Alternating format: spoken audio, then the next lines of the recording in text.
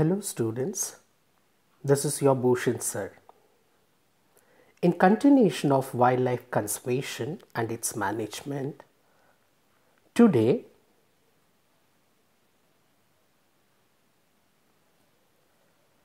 we shall understand ex situ conservation. Ex situ conservation means off-site conservation, where the endangered animals and plants are removed from the threatened habitat and placed in a newer location under the supervision of human beings. It includes examples of zoos, captive breeding sites, aquarium, botanical gardens, seed banks, gene banks, and pollen storage banks.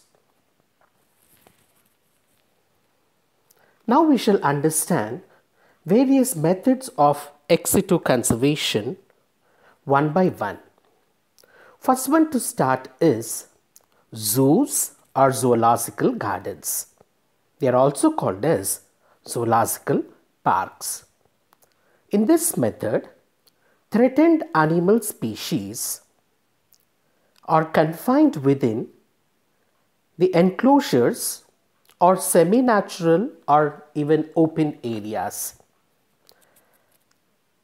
displayed to the public and inbred in these sites. Zoos attracts around 450 million visitors every year. Zoos are the places of entertainment, place to observe animal behavior and study the biology of this rare animal species. The zoological garden refers to, hence, the study of animals in confined environment.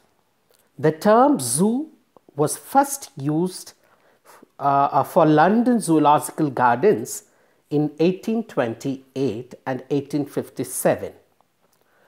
Zoos breed many endangered species to increase their numbers and save them from the extinction.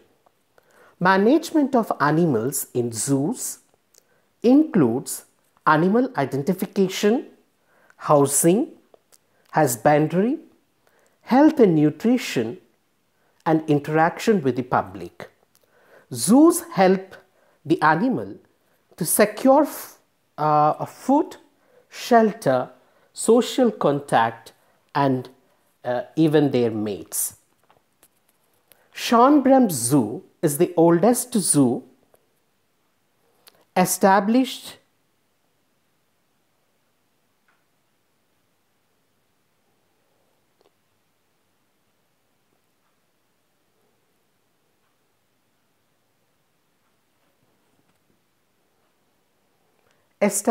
in 1759 at Vienna. India's first zoo was established in the year 1800 at Barakpur. World has around 800 zoos that host nearly 3,000 species of vertebrates with captive breeding programs. Some of the major zoos of India includes National Zoological Park of Delhi, Mysore Zoo of Karnataka, Rajiv Gandhi Zoological Park of Pune, Indira Gandhi Zoological Park of Vizag, Nehru Zoological Park of Hyderabad, Nandan Kanan Zoological Park of Bhubaneswar, Aringer Anna Zoological Park of Chennai, Padmaja Naidu Himalayan Zoological Park of Darjeeling, Alipur Zoo of Kolkata, Sakarbag Zoological Gardens of Junagadh, Lucknow Zoo, and High Altitude Zoo of Nainital. Few zoos of Karnataka includes Tiger and Lion Safari of Shimoga, Bellary Zoo, Gadag Zoo, and Atal Bihari Vajpayee Zoological Park, etc. Well, students, why are zoos important then? Zoos are the reservoir of many endangered, extinct species of animals. Breeding programs help in captive breeding of these endangered animals, and zoos provide awareness of animal diversity across the globe, which are under the endangerment. To a researcher or an investigator, zoos provide information about the animal behavior, requirement of the nutrients for its growth, reproductive cycles, the ways to handle them, and various methods of conservation of these animals. The next method of ex situ conservation is botanical gardens. Botanical gardens are educational institutions for scientific workers and public to enlighten on the plant life, especially related to the endangered plant life. It imparts interest among the botanists, home gardeners, nurserymen, horticulturists, then landscape gardeners, forestmen, and even to the tourists. Generally, a botanical garden consists of living plants grown out of doors or under glass in greenhouses or conservatories. The plants here are grown for scientific and educational purposes. The collection of plants that are grown in botanical gardens include native or endemic plants, medicinal plants, aromatic plants, textile plant varieties. There are around 2,000 botanical gardens that conserves around 80,000 plant species in them. Few hundred millions of visitors visit these botanical gardens every year. Botanical gardens help in the fields of plant research, systematics, conservational study, and even in public awareness. Conservation of plant diversity in agriculture, forestry, protected areas for pharmaceutical industries, biofuel industries, and even for ecotourism.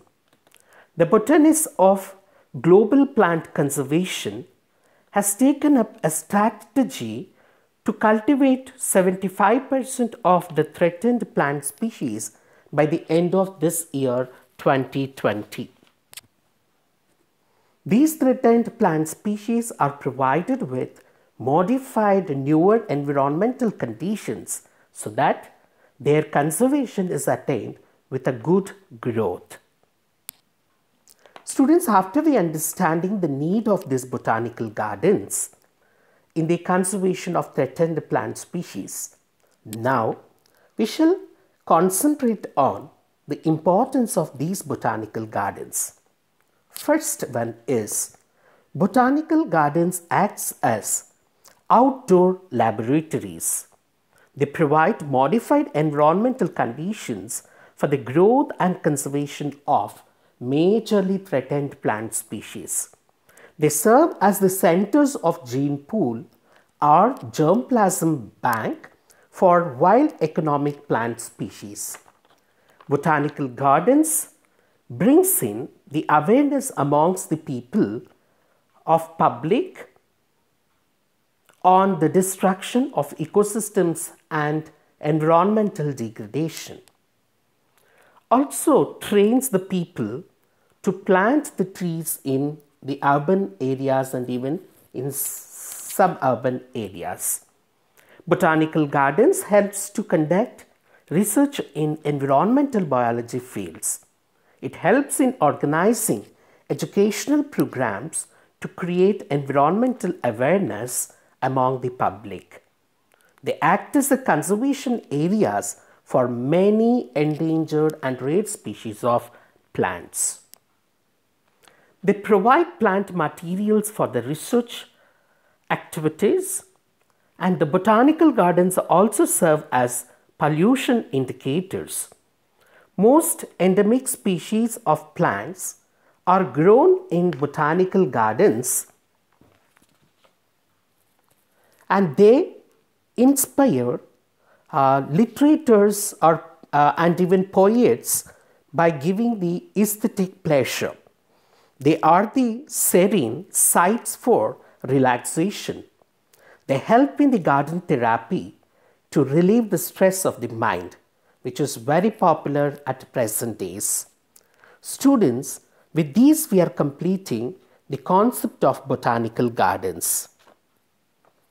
The next ex situ conservation method is seed bank or seed gene bank.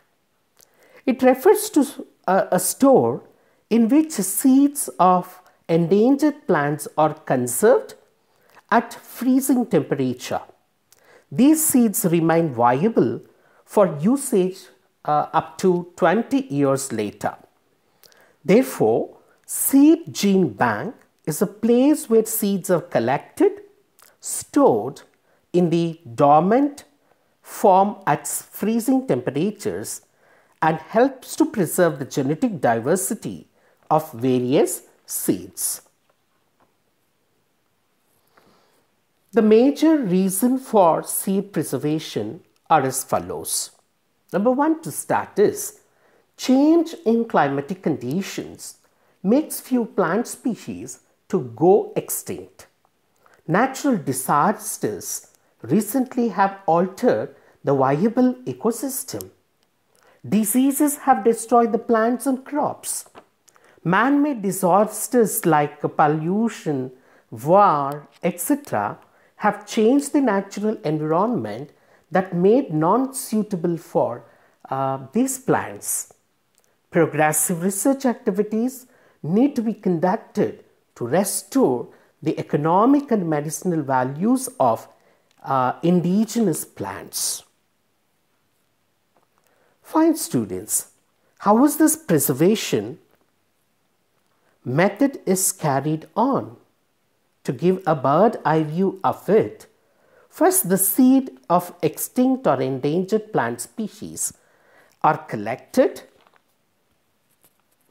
The data is recorded that includes name, location, plant description, habitat and soil type, etc. The next step is cleaning of seeds to ensure its high quality.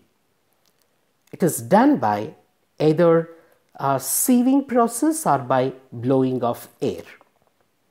The cleaned seeds are now dried to reduce the moisture content, which is suitable for the cold storage. The seeds are now stored in sealed airtight containers. These containers are placed at -4 degrees centigrade to freeze the seeds. The seeds remain with their viability for about 10 to 20 years, or in simple, the dormancy stage of seeds remain for a longer duration in the cryopreservation. During the need, these stored seeds are brought back to the normal room temperature, and these seeds are then planted, and their seeds further are harvested again for the rebank process. After we understanding the bird's eye view of the process of storage of seeds, now we shall understand the concept of cryopreservation. As we have seen, it is one of the methods which is widely used in the storage of the bio compounds or bio products in the freezing temperatures. Cryopreservation is a newer technology for the preservation of biotic or living components. It is done at low freezing temperatures like minus 196 degree centigrades in liquid nitrogen medium. At this temperature, the viability of the products or components will remain dormant. The next culture method of ex situ conservation is tissue culture bank. Tissue culture bank refers to the production of plants through micropropagation or clonal propagation of endangered plant species. In simple terms to say, by using the biotechnological techniques, we can preserve the seeds, and the tissues were used further to grow into many number of plantlets. Here a small amount of plant tissue is used to raise hundreds of plantlets in laboratory controlled conditions. This micropropagation method helps in commercial production of ornamental plants like orchids and fruit-bearing plants and trees like bananas, etc. The idea of culturing of the cell is given by Heberland, and he tried this methodology to produce numerous genetically identical plants. Disease-free meristems were also used in plant propagation by taking roots and shoot meristems. We know meristems are continuous dividing cells of the plant. Here in the picture you can see the in vitro plantlets production in test tubes on a nutrient media. The tissue culture methods of plant propagation is known as micropropagation. It uses apical shoots, buds, meristems on suitable nutrient medium for the regeneration of commercial plantlets. This method of tissue culture was described by Murashage in 1974. Later 1974s, the scientists use the shoot tip propagation, clonal propagation and vegetative propagation methods. Micropropagation method uses a very small amount of tissue to generate millions of clonal plants or similar plants. The disease-resistant plant varieties are cultured here. The long-term storage of valuable germplasm is done by using this cost-effective method. Various steps involved in micropropagation, that is tissue culture, are as follows.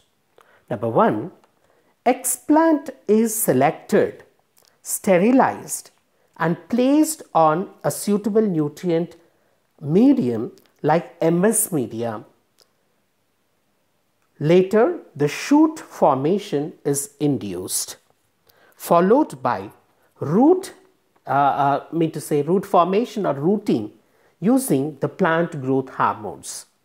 There are tiny plantlets obtained which are later transferred to the field. The other biotechnological processes used in ex situ conservation of plants are production of synthetic seeds, where embryos of plants are encapsulated in a matrix like sodium alginate. They are commonly called as synthetic seeds or artificial seeds. The next technique is protoplast fusion in plant species. As we know that the plant cell contains a cell wall to its outer side of cell membrane. So this cell wall acts as a barrier. When you remove a plant cell having its cell wall, then the left out content, that is a plant cell without the cell wall, is called as a protoplast. Such protoplasts are used to fuse to get the hybrids, which cannot be used for the conventional sexual hybridization method. The next method of preservation is in vitro germplasm conservation. Here, germplasm refers to the sum total of all genes present in a crop species. The germplasm of endangered plant species is preserved for the future usage. A global organization called International Board of Plant Genetic Resources, in short it is called IBPGR, is established to conserve the germplasm of endangered plant species throughout the world.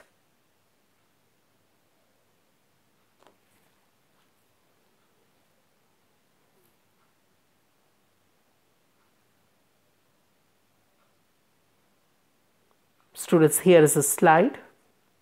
Down is a picture which depicts how exactly this germplasm is collected and stored. The next concept is pollen storage. As we know, pollen is a product of genetic recombination and provide a reliable source for nuclear genetic diversity at its haploid stage. Hence, pollen bank is a method where pollens are stored for germplasm collection. Different types of pollen are collected and stored for future use. By using these pollens, the plants that are facing the extinction can be reproduced. Students, here in the slide, the top towards the left is different types of the pollen, and down towards right side is the method how the pollen are collected and stored in pollen bank. Coming on to the method of pollen storage. There are many methods where the pollen are collected and stored. One important method it follows is short-term pollen storage. This method includes the effect of temperature and humidity and pollen storage in the organic solvents. The second method is long-term pollen storage.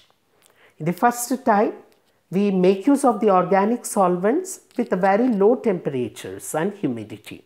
Whereas here in the second method called long-term pollen storage, the storage is done at the temperatures above 0 degree centigrades, which will be slowing down the metabolic activity of the pollen, which results further in the gradual decrease and finally the total loss of pollen viability. Thus, for long-term preservation, a technique called as cryogenic technique is more promising and it is utilized. As we have understood what exactly is the concept of cryopreservation in the storage of the germplasm earlier. The next one is under long-term pollen storage is storage which is done at sub-zero temperatures. Here, the storage temperature is maintained between minus 10 degrees centigrades to minus 34 degrees centigrades. The longevity of bicellular pollen and pollen with the original low content of moisture is successfully used in this particular temperature, which can be stored between 1 to 3 years. The third important long-term storage technique is freeze or vacuum drying. It is also called as lyophilization. Here, the pollen of different taxa, especially desiccation tolerant pollen, can be successfully preserved for a long period of time by freezing or vacuum drying method. pollen freezing or freeze drying involves the temperatures of minus 60 degrees centigrades to minus 80 degrees centigrades. And it also makes use of the gases like helium or nitrogen for the storage process. The next technique involved in long-term storage is cryopreservation by deep freezing. Cryo, as we have understood, refers to ice or snow, referring otherwise to a very low temperature. So, preservation of the biocomponents at a freezing temperature or at a cold temperature, we call it as cryopreservation. The long-term preservation can also be done by ultra-low temperatures, which ranges between minus 70 degrees centigrades and minus 196 degrees centigrades.